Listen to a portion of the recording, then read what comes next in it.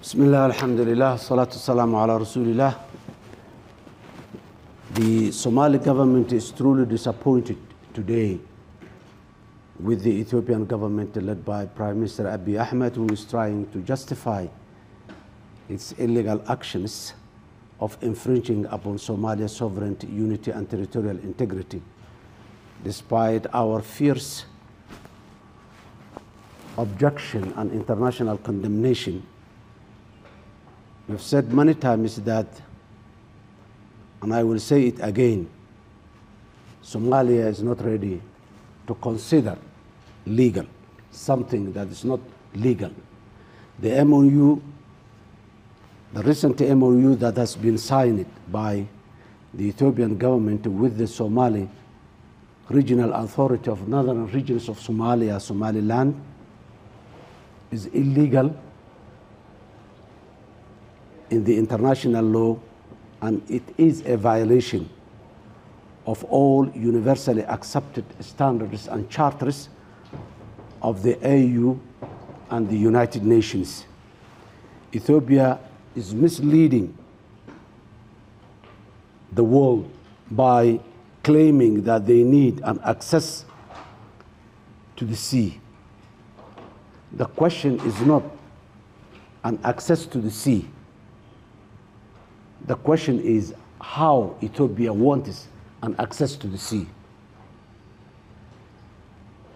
Somalia has said many times, and we again repeat it again, we are ready to provide access, but we want to provide access to our coastal areas by Ethiopia the way Uganda accesses the sea to Kenya and Tanzania, the way Rwanda accesses the sea, the way Burundi and South Sudan accesses the sea, the way the 16 African countries that are landlocked accesses to the sea.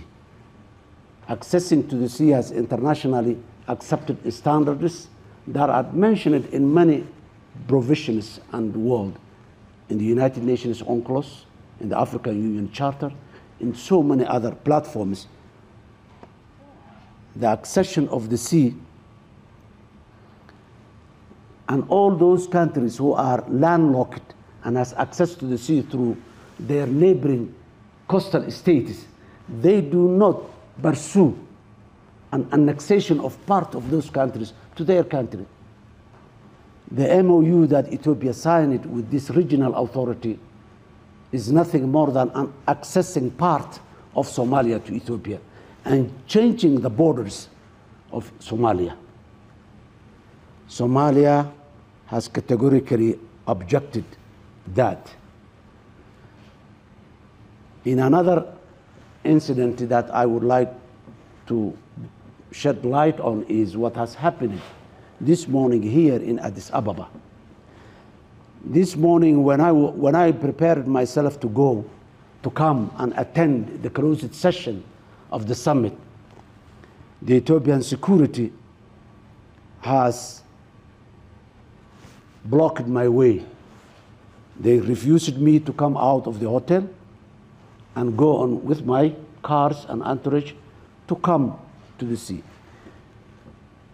It took me a long time to stay there, and at the end I come with another president's cars and entourage.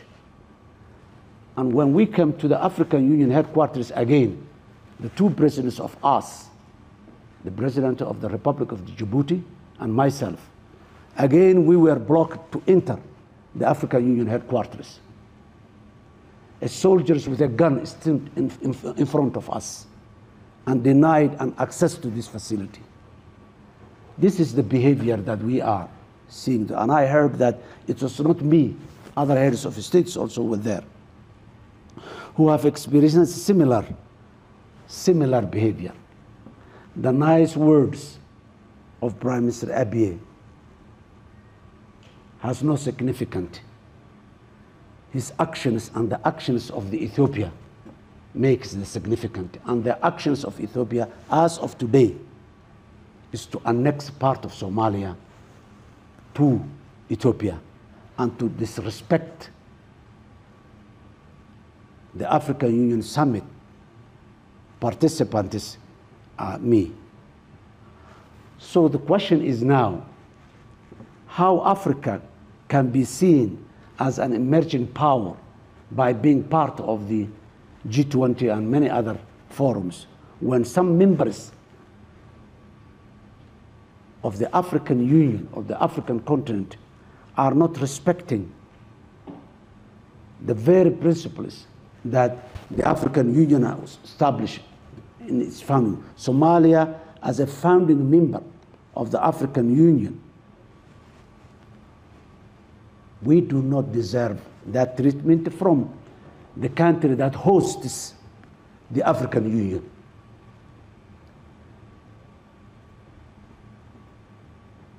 As I said, I repeat again, nice words will never help Africa as a continent and as an individual country. And seeking an individual hegemony by one country in Africa will not help that country and in Africa, particularly using the nice face of the African continent. Would like to loudly say to our African Union brothers, the behavior of Ethiopia is not an acceptable one, that it's compatible with the 21st century. I thank you.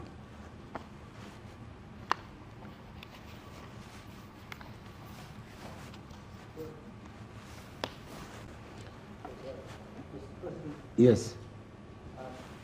How do you explain that Ethiopia chose to sign that memorandum of understanding with Somalia and not with the Republic of Somalia?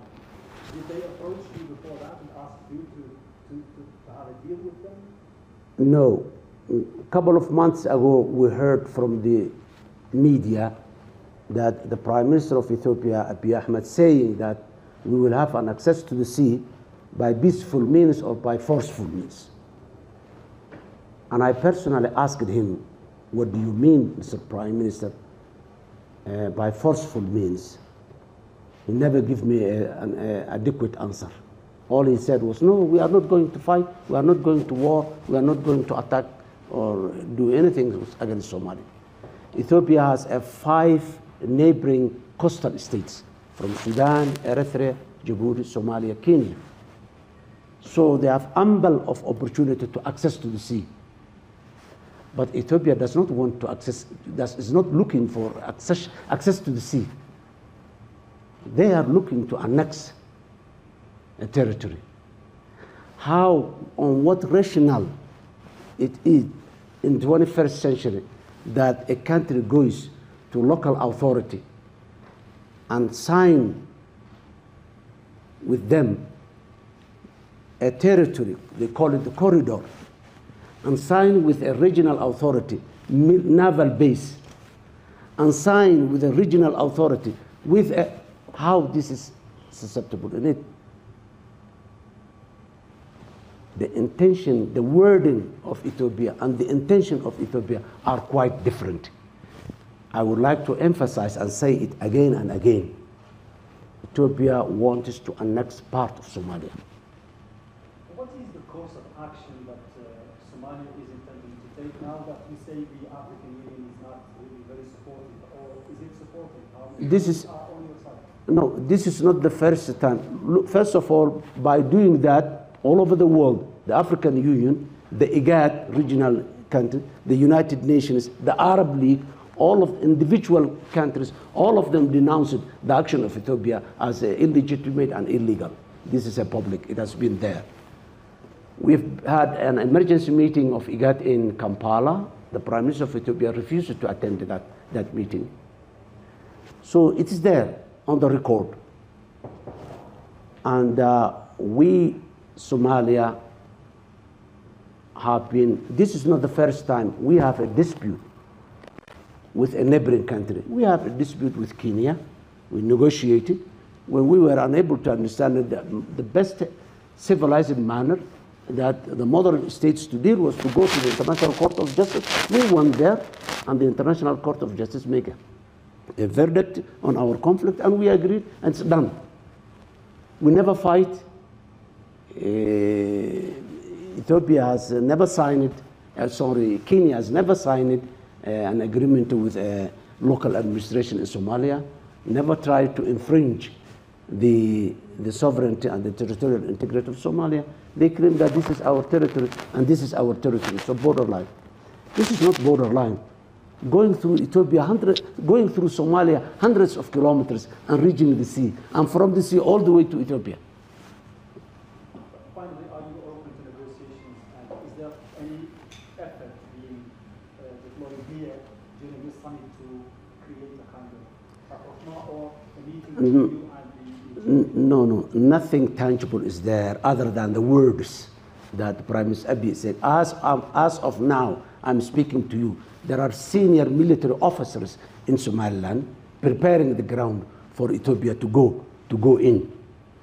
That's what's going on practically and in action terms inside Somalia. And that's what, and the nice words that the Ethiopian government is saying is that. So actions and the statements of Ethiopia is making, Ethiopia may go, send its forces to Somalia, as it did in the past, but the end has always been very clear. Whenever Ethiopia sends its force forcefully and illegally to Somalia, we know the consequences. And I don't think that Ethiopia was happy with those past consequences and will not be happy with it. This is our country. Even if it takes centuries, we will not concede or we will not accept what Ethiopia is doing. Yes? Mr. President, you just mentioned what Ethiopian Prime Minister said. Do you expect a war between Ethiopia and Somalia? No, Somalia has only and only one war, and that war is against Al-Shabaab. Ethiopia, by signing these MOU, it has become an opportunity for Al-Shabaab. Al-Shabaab was in a position where the Somali community was not allowing to recruit new forces. Now, with this, Al-Shabaab has got a platform and a claim that they are going to defend Somalia. They are going to defend the territory of Somalia. And my government, they are blaming that this government cannot defend the territory. It has been provided. And since the last, since 1st January, when the MOU was signed, we're receiving a very reliable information and reports that Al-Shabaab has recruited 6,000 to 8,000 new recruits in that 1 month. So this is just taking the focus away from the regional, continental, and the global challenge of terrorism that we are fighting as a Somalia. The African Union is fighting for that. And the African Union was doing that fight with Somalia for the last 16 years. Yes, Ethiopia was part of the African Union, but that does not give them legitimacy to take part of Somalia. So Somalia has only and only one war to fight, and that war is with Al-Shabaab.